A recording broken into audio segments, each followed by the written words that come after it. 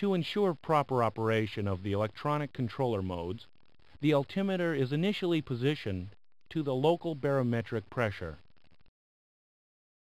Prior to the first flight of the day, all operating modes are checked.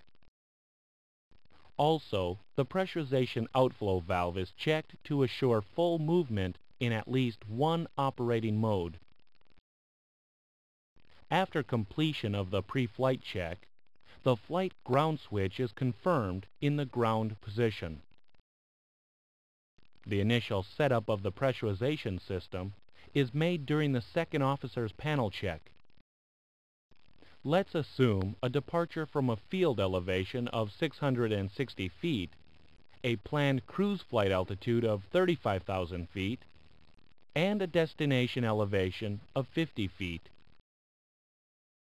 Normally, the system is operated in the automatic mode, which provides automatic control of cabin altitude, rate of change, and differential pressure based on operator-selected destination airport and maximum planned cruise altitudes. The destination airport elevation is set by rotating the landing altitude selector. The selector outer knob sets altitude in 1,000-foot increments, and the inner knob 10-foot increments. Destination airport elevation is displayed in the landing altitude select indicator. The maximum cruise altitude is set by pushing, then rotating the flight altitude selector. Pushing in on the flight altitude selector also resets the barometric reference for the electronic controller. Maximum cruise altitude is displayed in the flight altitude select indicator. The standby mode's cabin altitude and rate of change is also determined and selected during the initial setup. These inputs do not affect the automatic mode. However, they ensure the standby mode will maintain proper cabin altitude if the automatic mode fails.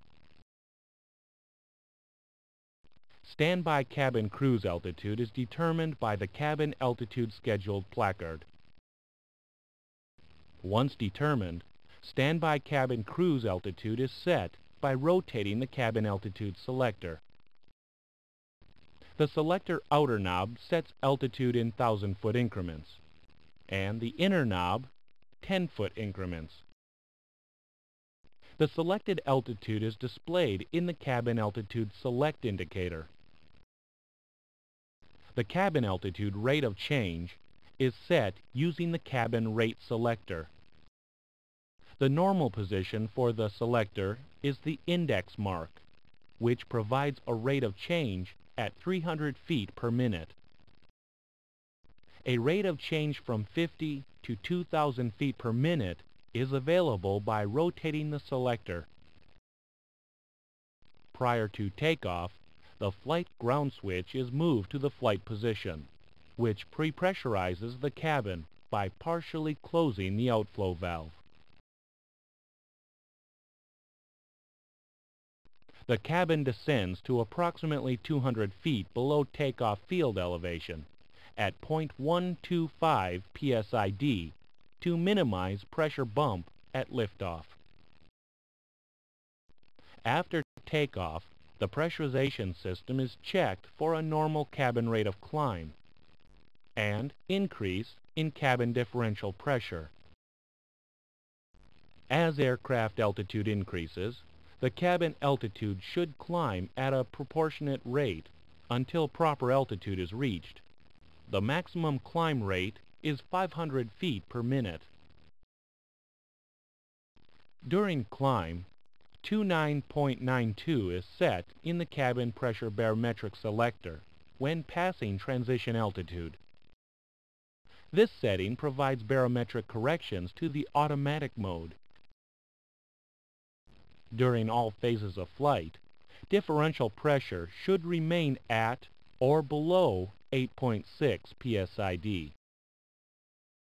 During cruise, the actual aircraft altitude may vary. However, the cabin altitude remains constant. This prevents cabin altitude changes during turbulence. When descent is initiated, standby cabin altitude is reset at 200 feet below the landing field elevation. As the aircraft altitude decreases, cabin altitude is checked for a normal rate of descent. After landing, the flight ground switch is positioned to ground, which depressurizes the aircraft by fully opening the pressurization outflow valve. Let's look at cabin pressurization as it relates to a planned cruise altitude above 22,000 feet.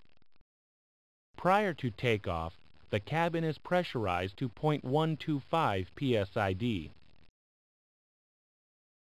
After takeoff, the cabin climbs in accordance with flight altitude at a predetermined rate. Prior to reaching planned cruise altitude, if the aircraft levels off at an intermediate altitude, the cabin also levels off. When the aircraft climb resumes, the cabin climb also resumes.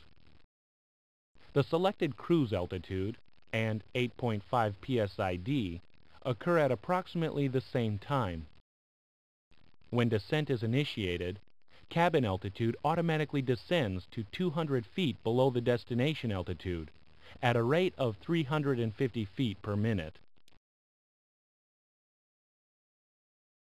During cruise, if the aircraft climbs above the selected flight altitude, the scheduled cabin altitude is maintained to a maximum differential of 8.6 PSID. After 8.6 PSID is reached, cabin altitude increases to prevent exceeding the maximum differential. Now let's look at cabin pressurization as it relates to a planned cruise altitude below 22,000 feet. Prior to takeoff, the cabin is pressurized to 0.125 PSID. After takeoff, the cabin climbs or descends to maintain an altitude of 200 feet below the destination altitude. In this example, the cabin descends to the associated altitude, where it is maintained until landing.